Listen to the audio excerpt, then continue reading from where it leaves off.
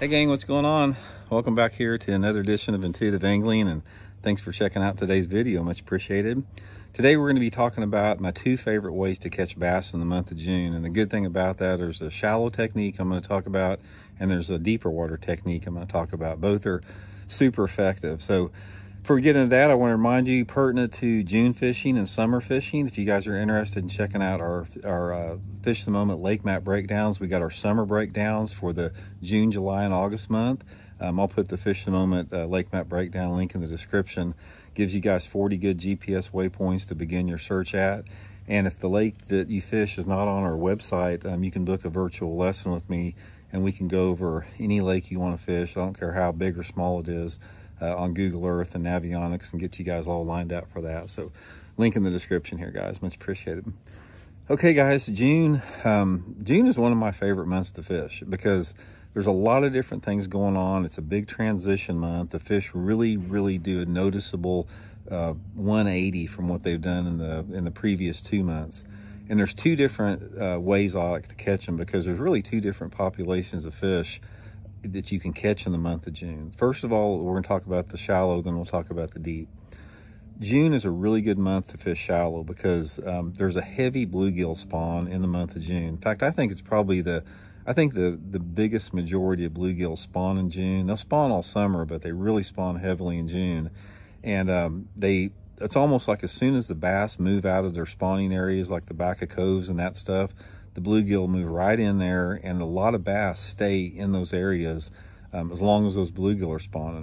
The last couple trips that I've taken down to Table Rock and Stockton Lake, bluegill are bedding everywhere. I've been seeing bass up in 1.5 to 2 foot of water, and it's a really good way to catch them. There's two different ways I like to catch them. If the water visibility is over 3 feet, you can't beat a top water or like a Zoom Super Fluke. I'll take some type of walking top water like that Megabass Diamante.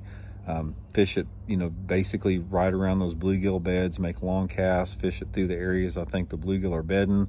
Sometimes I'll take a wacky rig that works really good, and the Zoom Super Fluke. Those are my three things if that water visibility is over 3 feet. If the visibility is under 3 feet, specifically if it's in that 1 to 2 foot zone, a lot of times you're not going to be able to see those beds, and it's hard to beat a swim jig. Swim jig is a great way to catch them when they're bedding, or excuse me, when those fish are chasing those bluegill and eating those bluegill bedders. And the color swim jig just really depends on, the water visibility. But my favorite is probably like a green pumpkin with maybe some chartreuse and orange with it, with a green pumpkin trailer, and just trying to keep it in sight, keeping it just under the surface of the water, just covering about the back 2/3 of those coves.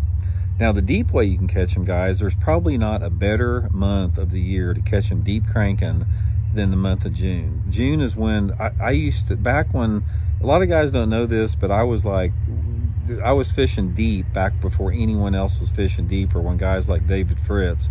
I got onto it early on back in the 80s on Grand Lake, and for probably about an 8-year period, I had pretty much had it by myself, deep cranking those drop-offs and ledges, which nobody really did back then because you didn't have any GPS. All we had was topographical maps and a flasher.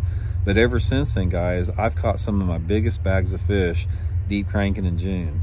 Now, one of the good things about deep cranking in June is you don't have to really have live scope for it. These fish in June, what they usually do on, I don't care if it's TVA Lake or whatever, is they like to get on hard structure breaks. So you can get out on ledges, you can get out on main lake points that have drop-offs, and take you a big crankbait like that Megabass Deep 6 or DD22 or Strike King XD, 6XD, something like that, and just put your boat in anywhere between 10 to 20 foot of water, depending upon the depth and the clarity you're fishing, and just fan cast in and around those point ends and sides. There's a lot of quality fish that school up on those point ends and sides, particularly in the first 2 or 3 weeks of June. Now, once you start getting towards the end of June and into July, those fish disperse a little bit more, they start suspending more, and it's not as good. But guys, man, I can't tell you how many 4 to 6 pound bass that I've caught between like the last week of May and the